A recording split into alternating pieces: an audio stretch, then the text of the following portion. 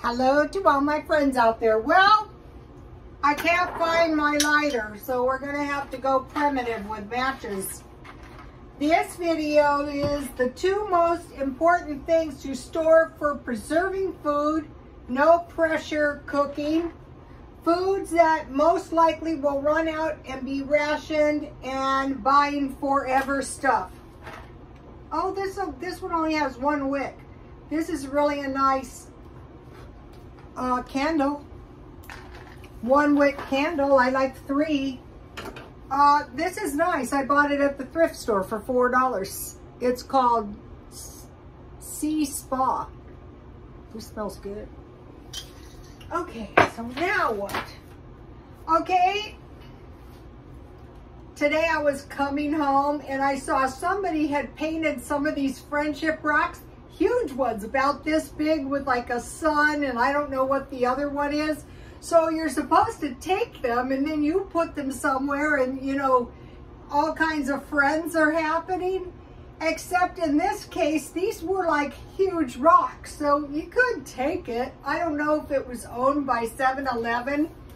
So I thought, okay, I want to get a big rock, and I am going to do like an Egyptian theme. Here it is. So this was my lofty plan, right? So I came up with all kinds of Egyptians. I put 3, and I came up with an ibis bird, I think. I came up with a camel. I came up with some cats. I tried to do some hieroglyphics. That was my lofty plan, and I thought, well, why don't you try a small rock first, you know, before you get crazy? So I did, and as usual, you know, like these people, oh, no problem, no problem. Yeah, well, if you're new into friendship rocks, so here is my friendship rock. This is a mermaid. So I didn't want to buy a bunch of stuff, so I used a magic marker, and I put on the back, "The world is a beautiful place," and it got all screwed up, and I go, well, if you don't like my friendship rock, then just leave it there. So that's what I'm doing in crafts now. So,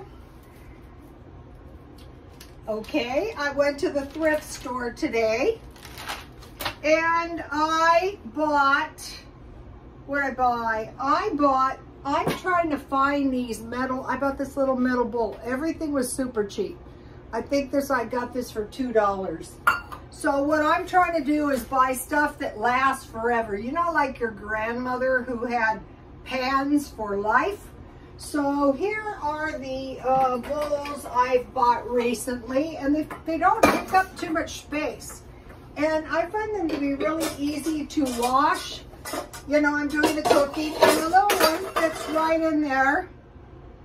And it doesn't matter if I have duplicates, because when the time comes, I will sell them. And then I got this nice pot. I got this for $4. The lid, this was $4, and I used my coupon. I got $1 off, and the lid was, you know, so I got that for $4. And then I have this lid, you know, the universal lid, so that's good. So right now, before things get critical, I'm saying, okay, I want to make sure that if some kind of recession or depression happens, I'm trying to buy stainless steel stuff. So today I got this pot, and I'm going to try water bath canning, not pressure cooking yet. And so I had already bought this thing to lift the lids out, and I bought 2 of these. I still need some lids, so I bought this really cheap.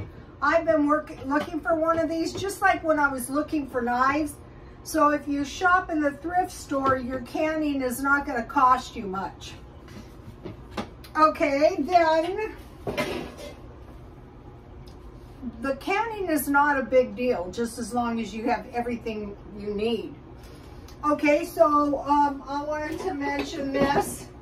This is a very cheap cranberry glass bowl, a candy dish. And I have a bowl, but I can't find it. I might have sold it.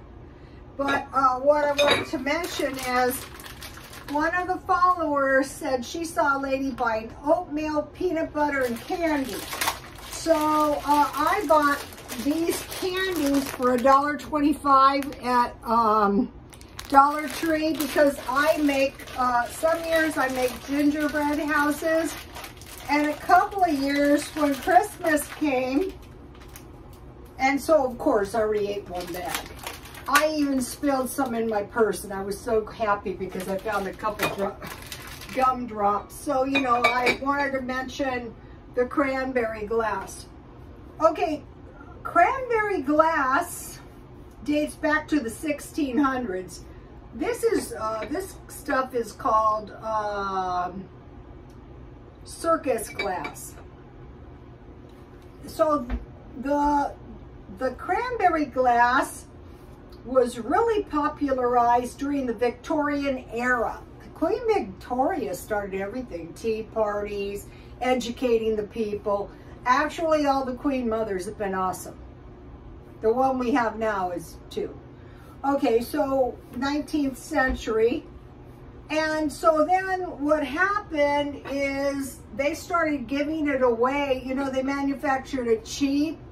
This isn't from the 1950s. This is just cheap type carnival glass, but I try to find it. And it was called Poor Man's Tiffany. And it was given away at carnivals and fairgrounds in the 1950s. I saw a lady buying dolls, and I try to find them too. This is a Kindle.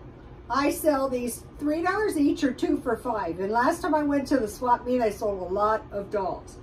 And so the neighbor said, "Are you going to the swap meet?" And I go, "No, because I don't want to sell my stuff. I mean, my stuff is driving me insane, but I don't want to sell it. I'm looking for little medicine bottles and cute little bottles, and I can't find those. I cannot even." Okay, and I bought a sweater, I think it was last week, and I thought, why wear sweatshirts? I bought this nice H&M sweater for $4. I wanted to mention something to you. Okay, as soon as I walk in the door, I go upstairs and I take that little tag off, I turn it inside out, and then I, you know, these dry cleaning bags, I throw one in the dryer. But what I start doing, so I cut the actual sheet in 5 pieces, but what I started doing is, you know, it's in 5 pieces, then I cut, because these clean big items, but what I started doing is I started cutting 1/3 of the sheet. So I have another little piece here. So that way I'm getting, like, instead of 5 things, I'm getting 6 or 7, because these are a little bit expensive. $8 for 5. I mean, it's not expensive compared to, and then I seal these good. I usually tape this too on the edges. And then, you know, my clothes are clean. They're never dirty in my house, so I don't get any germs. The COVID is making a comeback. You would think that the people who have some prosperity wouldn't get it. I bought this Starbucks cup. Disease is no respecter of persons. This is my leftover mint tea. If you make it good, it's good. All right, now, okay, last night I made lettuce wraps and I had one left over. So I heated the hamburger and had another lettuce wrap, and I had leftover macaroni and cheese. But later on tonight, I want to eat a little meal. So I made myself, now this is the good tuna because it's got my homemade pickles in. Here it is. I sprinkled some paprika on the top.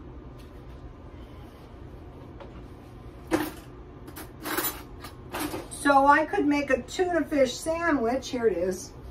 See my homemade pickles? Yummy. Or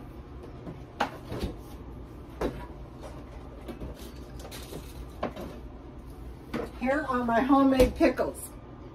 I don't even have lids for my jars yet, but I do have some jars.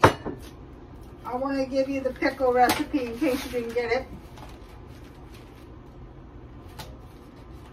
This is easy, and this is going to come in handy when things start going in down south, because then you're going to have some acidic food. You can still get out here vinegar for $3 a gallon. So here's the recipe. Wash the cucumbers good with water. Put the cucumbers in a bowl of water and sprinkle with salt. Let set a few minutes.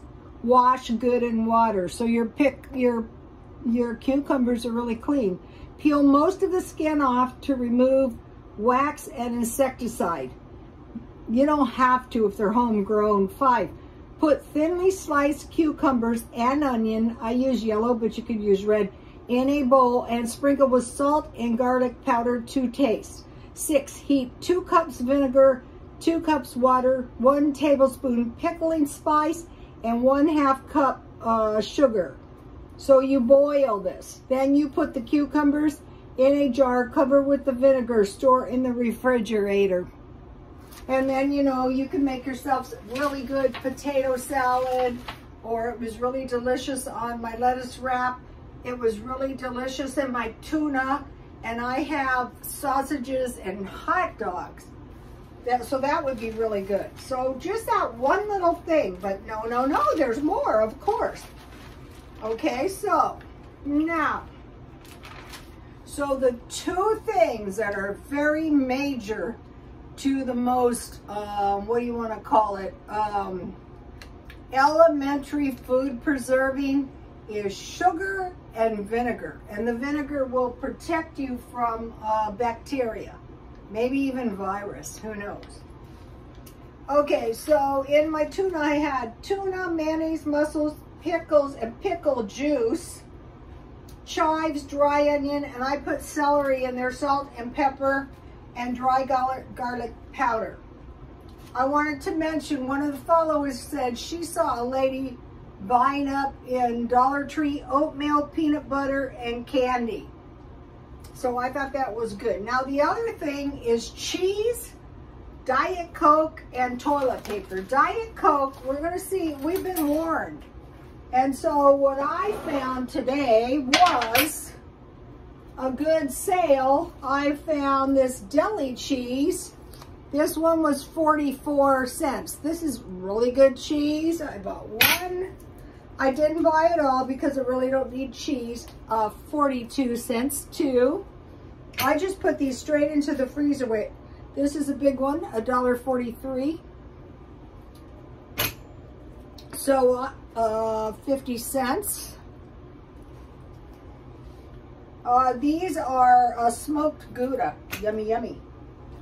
I bought this one for 50 cents. This is why don't be sneering at markdown shopping. Then I bought 2 of these. Are these Italian? I think these are Italian cheese. One was 75 cents and one was 52 cents. So this is a lot of cheese for one person. And so with my tuna tonight, I have cheese that I bought, probably marked down. So I want to eat this up before I'll just put that cheese in the freezer. So I have 2 of these. I don't know why I opened another one. I think I paid $2 for this. This is good. So I have another one of those, I think. No, this is something else. So I could have a few different kinds. Oh, this is one of my favorite cheeses. So, you know, if you're willing, and this one is Swiss cheese. If you're willing to shop around, you can eat good cheese. And then I bought crackers for 99 cents, and I can put my, I actually love cheese and crackers. I used to work with this guy, and he was the most gracious guy. And I used to get these clients, and don't ask me why, because in the mornings is not my best, but my clients would come in very early. I knew these barbers that started at 6 a.m., but this was like 8 or 9. And he would come up with cheese and crackers. And I really kind of irritated me. You know, I'm thinking, my God, he's on the way to work, and, you know, I'm in a very bad mood. And I always think about him. He was young, too. He did the damnedest things to me, and I really used to like him. So I used to, one time, he goes, Ruthie, will you go with me to return my necklace? And I go, okay. So we go driving over, and the girl is kind of nasty to him, you know, about returning the bracelet or necklace. It was a gold necklace. And I said, gosh, she's so darn rude. And he goes, well, I actually broke it with some wire cutters because I wanted to get the money back. I go, how come you made me go with you? Makes me look dishonest. And he started laughing. And then,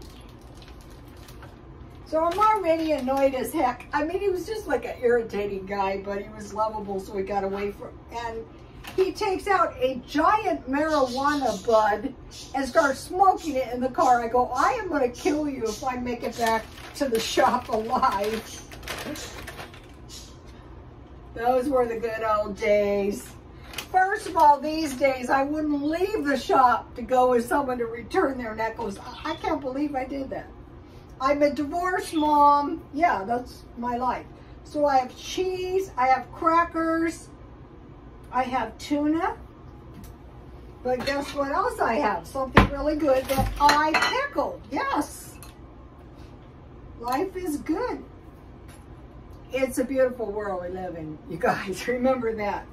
I trained myself many years ago to enjoy life. You know, a lot of the time, I would be in such miserable circumstances. It really was kind of mind-boggling. But I trained myself to enjoy life, no matter how bad things were. And finally, it became so habitual with me. I said to myself, can't they just effing enjoy life? Well, no, they couldn't. It's not a habit. Okay, so here is my next pickling adventure. This is roasted jalapeno peppers and celery. So what I wanted to do, no more of this buying those little diced chilies. Forget it, just make your own. So I cut all the seeds out, and I really wanted to get the seeds. So I bought, oh, and I still have a lot left, look. I bought them marked down. I wanted to dry these seeds, and I want to grow indoors peppers, tomatoes, squash, and onions. So, okay, let me get out. I'll get a couple celery. These celeries should be good. Ooh, yummy. They were good right out of ooh, yummy. That's a celery. And then, you know, I took the leaves off. I'll finish dehydrating them in the windowsill. So we're going to be in a lot less danger of running out of food. Okay, so now for the brine, which we're going to be preserving all kinds of stuff. Those are cucumbers, these are jalapenos and celery. There's carrots, there's cauliflower, there's all kinds of stuff, mushrooms. Okay, this one is 1 cup vinegar and 1 cup water, any kind of vinegar, 1 teaspoon salt, and I had this good salt, I think I was making cheese. if you have whole milk, boil your whole milk to not quite boiling, just about, and then add, for like half a liter, here's my vinegar, Walmart, but I like to buy Smart and Final too. But then put like for like half a quart, put about 2 tablespoons of vinegar or lemon juice. Cover your milk and let it curdle, and then just put it in a fine screen. That's always dangerous. You know, pour it, don't get rid of your whey, and then just shape it into a ball, you know, with your spoon. Like this, and you know, mash it down till you pretty much mash all the water out. Then get some ice cold water and plunge your cheese into it for a minute and squeeze it out, and then put a little salt on it, and you know, let it harden up in the refrigerator. And you know, you're gonna have some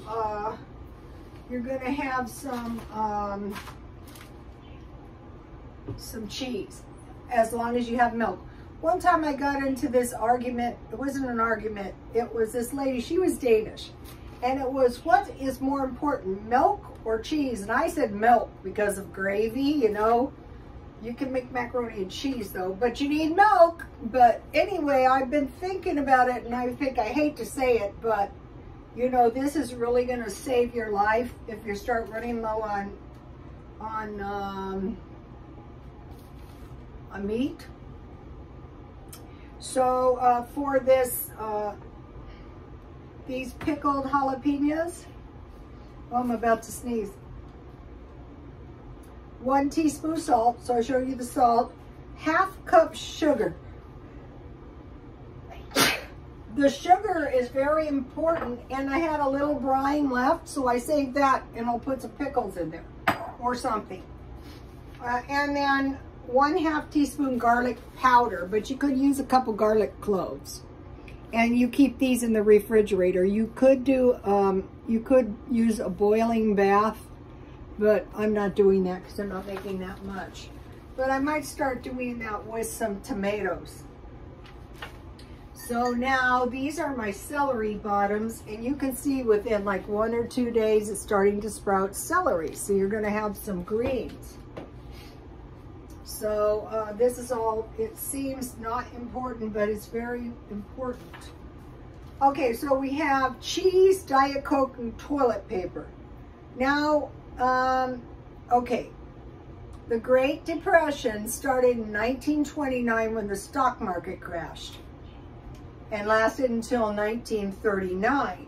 However, they started rationing in 1941. And how long did they ration? Until 1947. So we're going from 1929, 1939, 1949, 1947, 20 years. So like these people who think, oh, everything is just fine, don't worry. No, don't worry.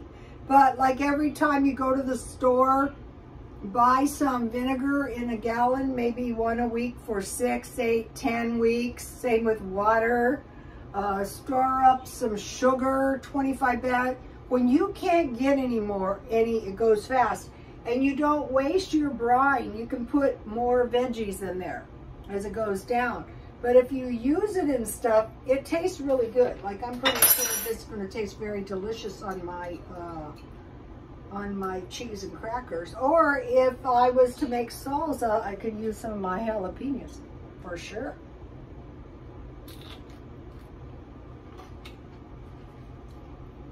That tastes so good. All right. So what if they ration? Sugar, coffee, and cola is going way up, and they've been warning us. Why not just pick up a couple extra cans now? Fats, okay, pick up a couple cans of Crisco. Olive oil is very important because you need some olive oil for some kinds of preserving. canned fish.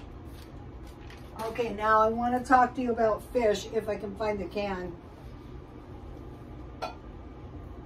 People are relatively prosperous at this time if you can buy the good yellowfin tuna. If it gets to the point where we have to eat it, it's not cheap. It's $2 a can, but it's cheap relative to other protein. Cheese and canned milk. That's why I'm just stocking up this cheese when I get it on sale. Butter. You need butter for good gravy making and macaroni and cheese making. Canned goods. Know how bad that's going to be if we go to the store and we can't get cans of fruits and vegetables? Vegetables are not as bad as fruit because, like, look at all these little herbs I grew in my windowsill. But I can't have like a peach tree or a pear tree. I made pear butter. So tomorrow I'll probably make some pear bread. So this habit of making bread some bread once a week and some fruit bread once a week is really going to save you well. And making jam. Shoes. Ooh, that could be bad, you know.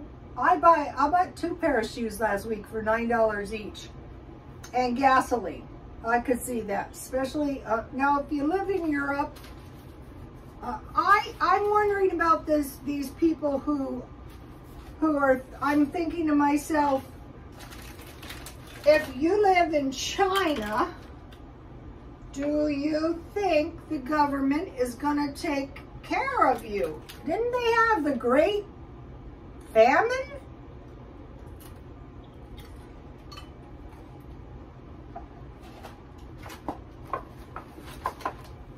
What about discount shopping? My son and I were talking, and we were talking about, you know, no matter how well you prepare, you're not going to be able to figure out what's going to happen. But if you do everything you possibly can, that is going to help somewhat. At least it only leaves the stuff you didn't think of. I love these little cakes. So, you know, this is going to taste very, very yummy. When I eat this, I'm probably just going to, these are so delicious. You know, and you might go, well, I don't want to buy some old food. This is fine. I'm going to eat it. It's not going to last long enough to go stale. And no wasting. I eat everything. See this? I'm going to eat it. No wasting. Freezing all the leftovers. Be looking for good deals aggressively. Trying to buy some food. So now I have plenty of pepper seeds. I need squash seeds. I was looking at squash today. I will be buying plenty of produce when it's marked down, and I will save the seeds. So let's say things stay good and I never have to worry about rationing. I never have to worry about food shortages. I'll be fine because, you know, I'll be enjoying life.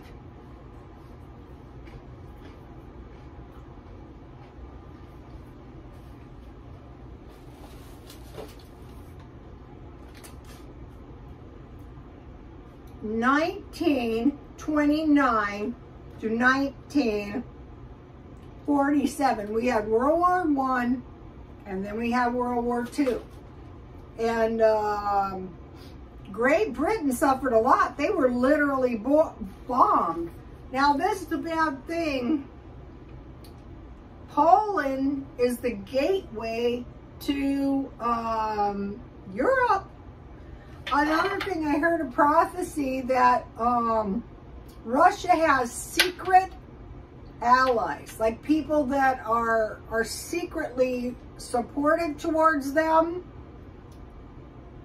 I don't know how secretive it is, but just knowing that there's a possibility that some of our allies are really not our allies. I mean, I could see that. You need the natural gas or your population is going to starve. So the possibilities are pretty bad. But there's nothing we can do about that. But we can say to ourselves, well, I'm certainly not going to let myself starve. I'm going to do every possible thing I possibly can now. So I have mint, so I can make some mint tea. I have oregano, and I have basil, and I have parsley. Okay, you guys, please like, comment, and subscribe, and God bless you all.